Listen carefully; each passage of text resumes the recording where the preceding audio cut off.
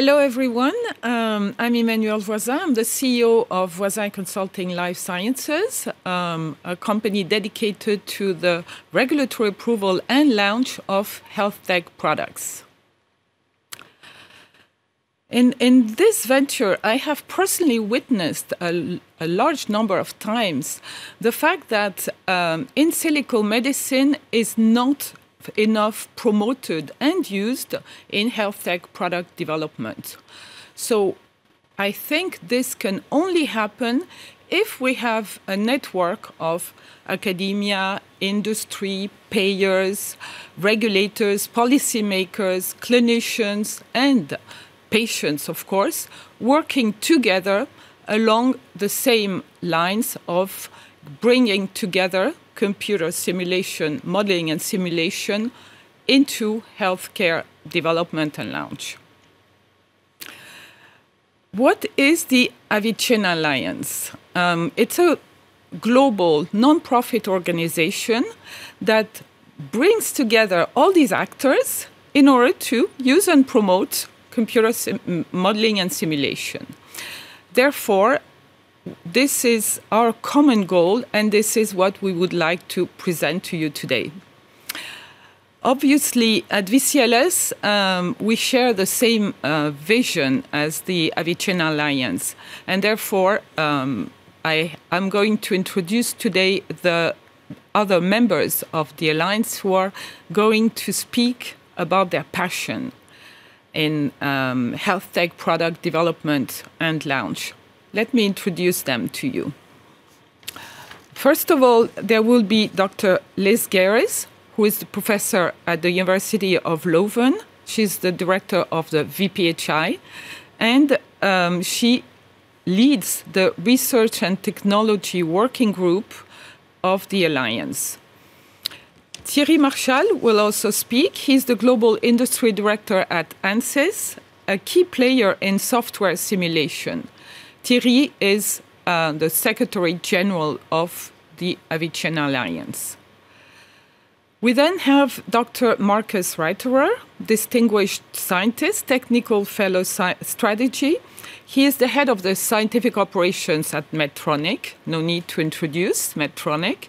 And Marcus leads the international working group of the Alliance. Last but not least, Simon Sonntag is the CEO of Virtonomy, a German startup company developing virtual patients. Simon leads the notified body task force within the Alliance. So we're going to start with our speakers now. Computer modeling and simulation has been used in major industries for decades, in the aeronautics and automotive industries. And recently, modeling and simulations have emerged as a powerful tool in many areas of the medical device development, from image analysis to marketing insights, and covering huge amount of areas. So Marcus, would you please tell us how you implement the use of modeling and simulation and AI today at Medtronic? Yeah, hello and good morning, everybody.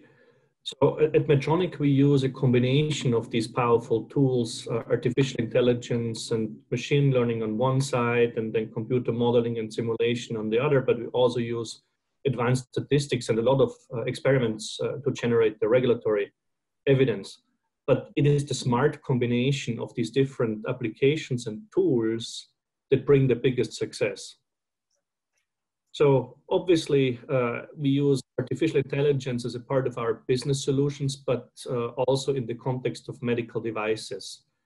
AI is an incredibly powerful tool, but we need to recognize that it's also extremely data hungry, and it's hungry of high quality data.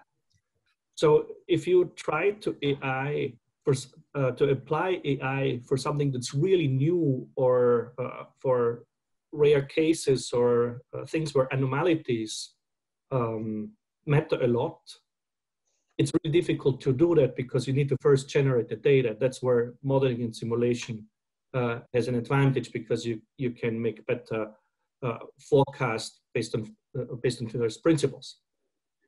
So how do we implement AI at Medtronic? First, we start with high quality data, and then we go from there. One example that I can share is Neutrino. It's a startup that Medtronic bought. It has a AI-powered nutrition platform that's a part of a comprehensive option for patients with diabetes. And another example that's more between the relationship between the doctors at Medtronic is a recent acquisition of Medicrea, a pioneer in the transformation of spinal surgery through artificial intelligence, predictive modeling, and patient-specific implants. Thanks, Marcus. This was a synthetic and impactful insight. Now, Thierry, at ANSYS, how do you develop and provide software to academics and industry in order to support AI use in silico medicine? Well, thank you for the question, Emmanuel. The software that we develop at ANSYS are used to model the behavior of any product, a car, an airplane, your computer, your cell phone, under specific condition. And by applying well-known mechanistic law, this model can predict what will happen and can quantify the impact of any action on the product or its environment. This is what we call engineering simulation.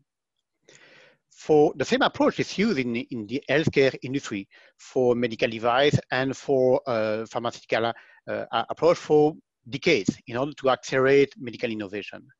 Over there, we call it the in silico approach because it's nicely complement and sometimes even replace this kind of in vitro and in vivo approach. Now, this in silico method could be used very nicely with AI along two major avenues. First, in silico technology could be a fantastic source of data that we can use for artificial intelligence.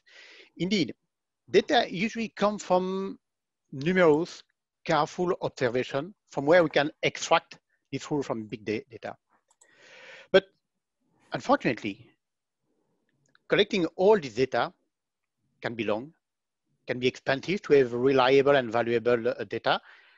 There could be some gap, and we might be missing some extreme case. So imagine, if you can use some extensively validated computer model, you could generate an unlimited amount of data more quickly. This could complete and expand the existing available information, especially where no measurement is available yet, or for extreme case that may happen in the future, but for which we don't have observation. Of course, it is required that this model will be very well validated. By that, I mean that they need to be able to accurately and quantitatively represent the reality.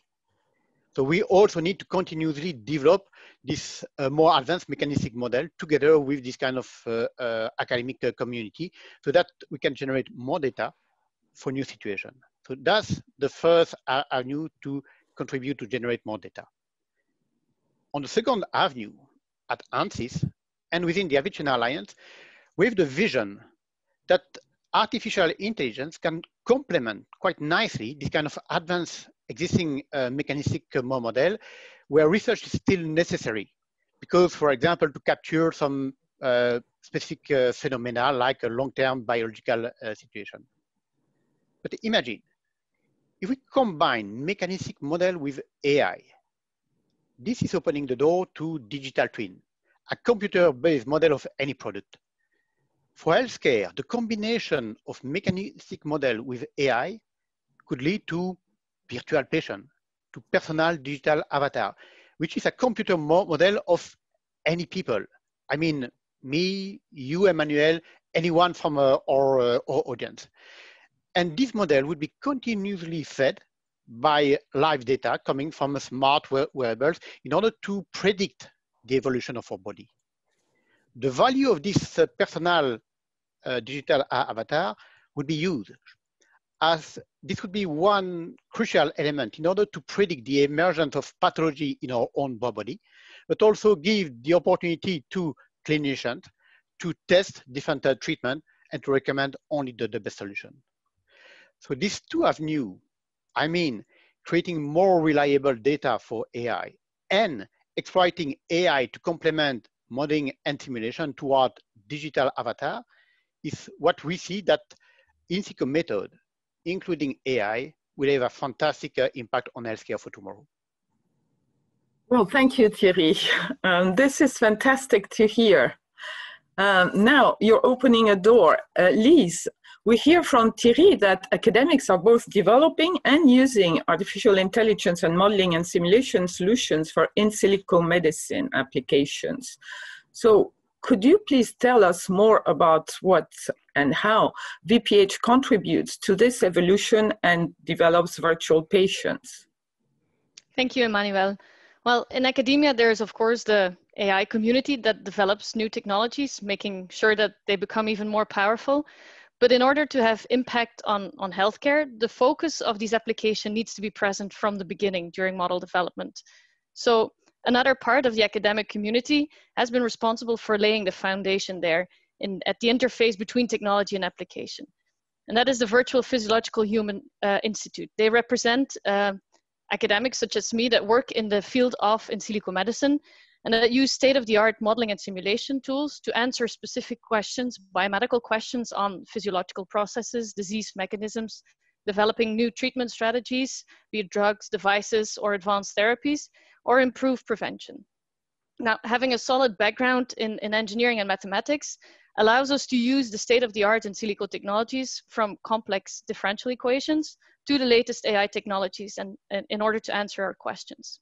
Now, in many cases, as indicated by Thierry already, we need more than one single technology to answer a question. So often where we can, we start from the physiological side of the patient, of data or information from the patient, from known disease mechanisms to lead the model. But they are increasingly combined with data-driven approaches to provide background information of things that, for instance, we are not including specifically in physiological terms in our model. Sometimes AI or machine learning approaches are used to identify different patient groups in large data sets, but then mechanistic-based models are actually used to explain why you get these different disease phenotypes or these different patient groups. And those mechanistic models can then lead the development of new treatment strategies. And let me just illustrate one of these crossover combinations by one example of a modeling tool that is currently being evaluated for qualification by the European Medicines Agency, EMA. This tool is the Universal Immune System Simulator, UISS, and it's developed by one of our colleagues at the University of Catania, Francesco Pappalardo. Now, this tool is what we call an agent-based model of the human immune system, which accounts for both the innate and the acquired immune response.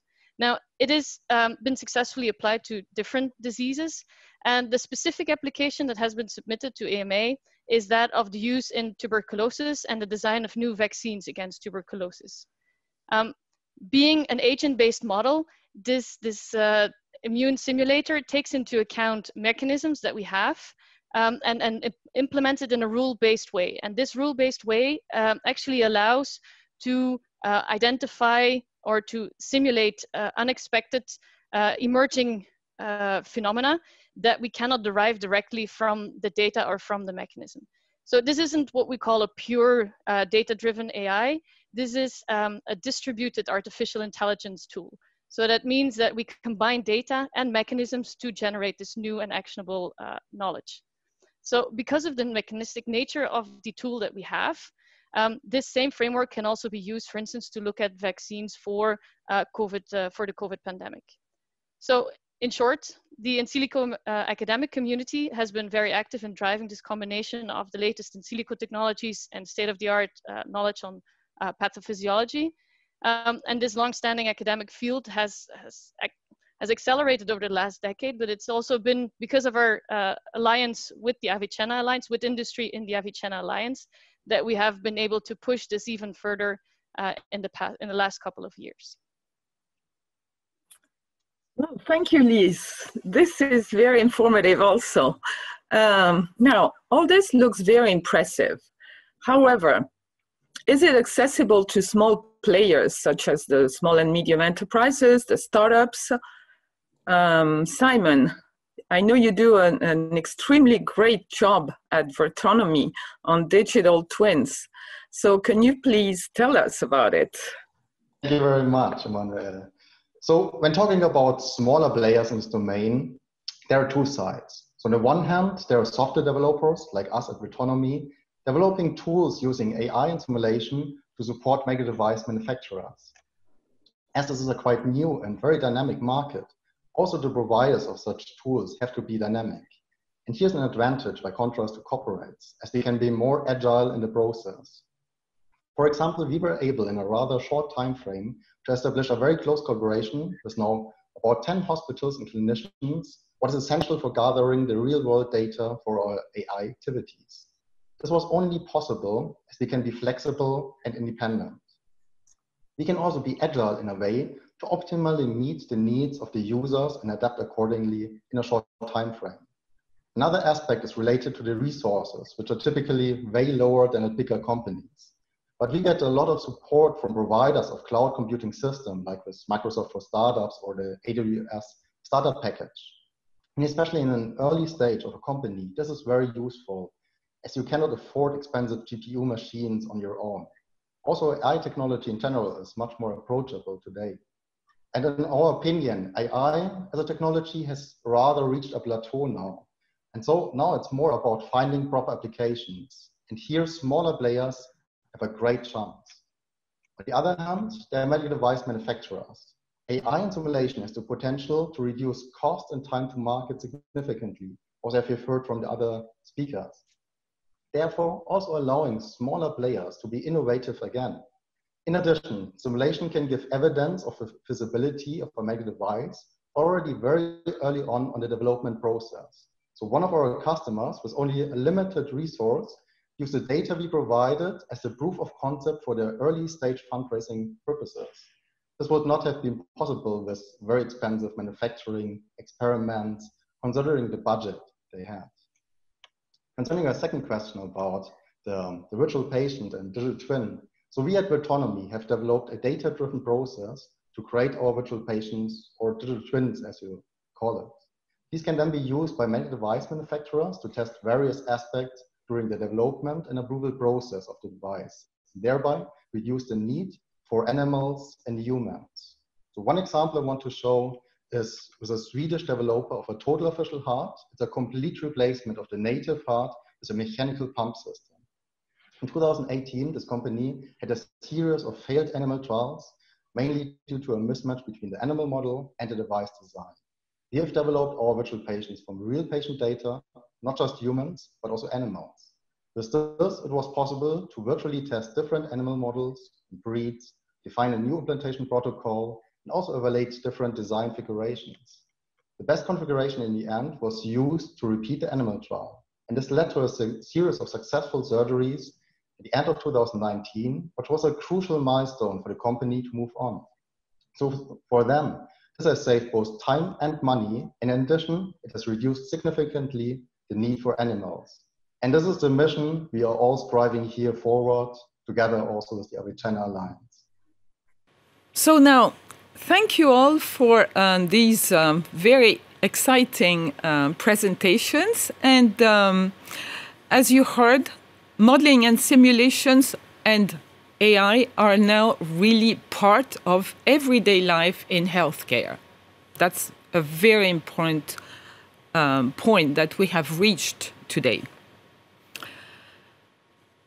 We are convinced that this cannot happen without a strong network putting together all the key players, and also with nobody could have achieved that alone. So it's the fact that we are all together that makes it happen.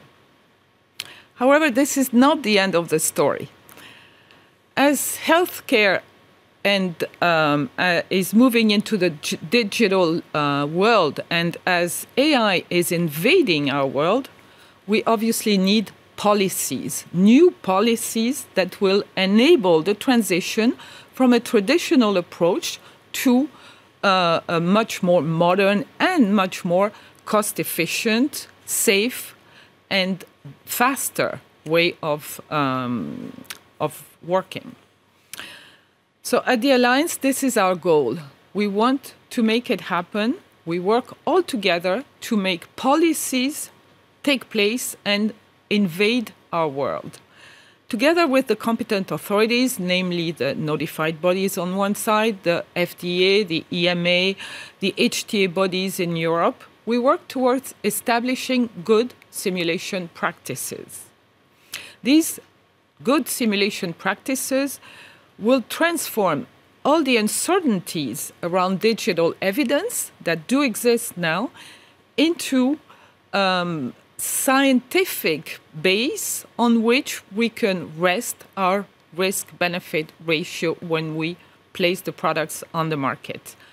So good simulation practices from early stages of innovation into patients. So to summarize, at the Avicenna Alliance and also at Voisin Consulting and its incubator neighborhood, our goal is really to ensure that safe, affordable, and cost-effective healthcare is brought to the patients through the large-scale adoption of in silico medicine. And of course, at VCLS, we make this happen every day. This is our everyday life, together with neighborhood, our neighbors in our incubator. We all work along the lines of networking, putting together our contacts, sharing our know-how, so that we reach our goal of including in silico medicine in our everyday life. So I just wanted to thank our panelists and thank you for your contribution, and to thank the organizers for having invited us to speak today, and the audience for this opportunity to share with you not only our vision and our everyday life, but also to promote our vision on in silico medicine. Thank you.